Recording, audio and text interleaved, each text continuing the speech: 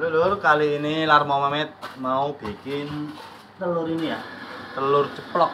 Biasanya kalau bikin telur ceplok itu kan gagal. Nah, ini tipsnya supaya bikin telur ceplok tidak gagal ya.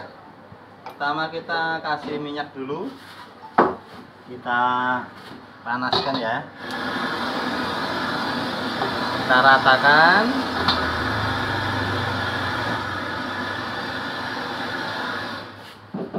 Nah, biasanya kan kalau ini yang pedagang seperti saya itu biasanya pecahin begini langsung begini. Nah, itu biasanya itu pas kuning putih telurnya itu jatuh pasti nyiprat. Nah, ini untuk tidak nyiprat ya, kita jadi pertama gini tuh, kita pecahkan dulu. Nah, kita taruh ke dalam mangkok begini ya, baru kita tuang ke wajan.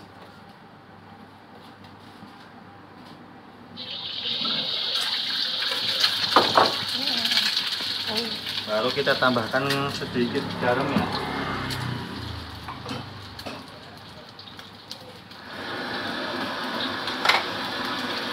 Ini dijamin tangan nanti kecipratan ya teman-teman.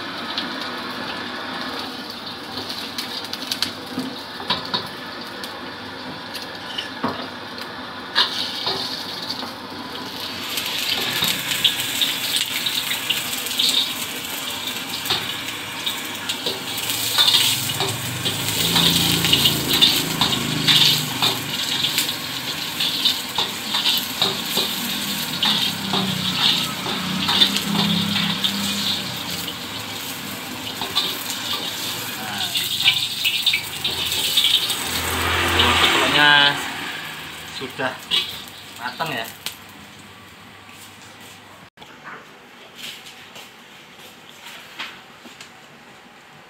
Nah, untuk tip yang kedua teman-teman ya, kita bisa pecahkan dulu telurnya ya. Kita pisahkan putih telurnya ya.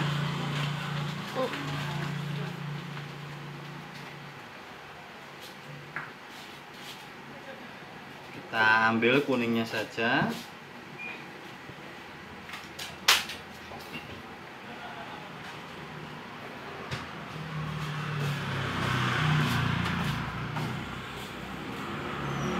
Kita ambil putihnya aja ya.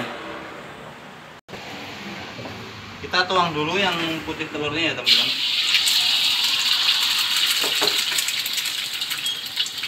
Baru kuningnya kita tuang.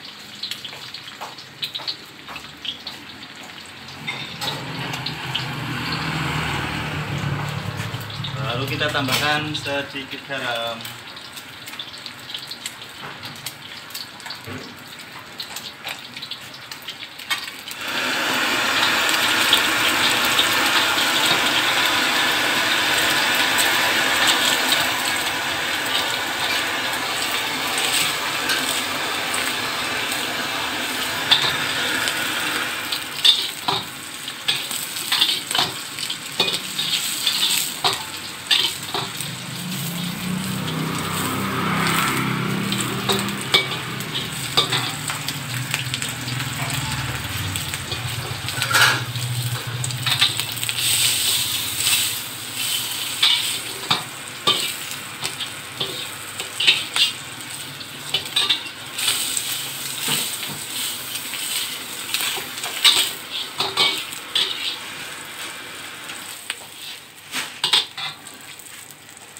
Cukup mudah teman-teman, selamat mencoba.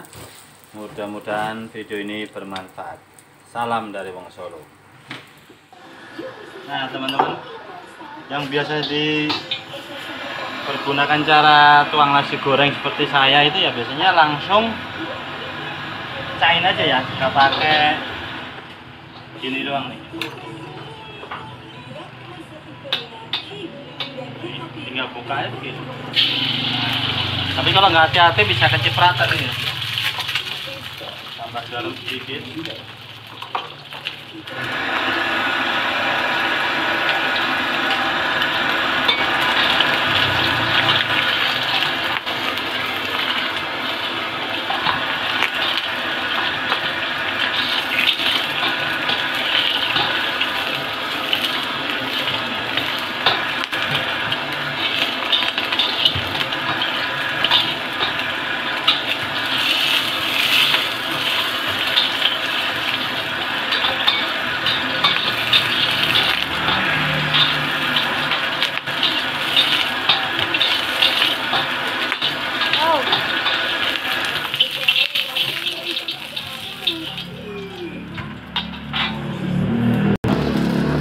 ya teman-teman.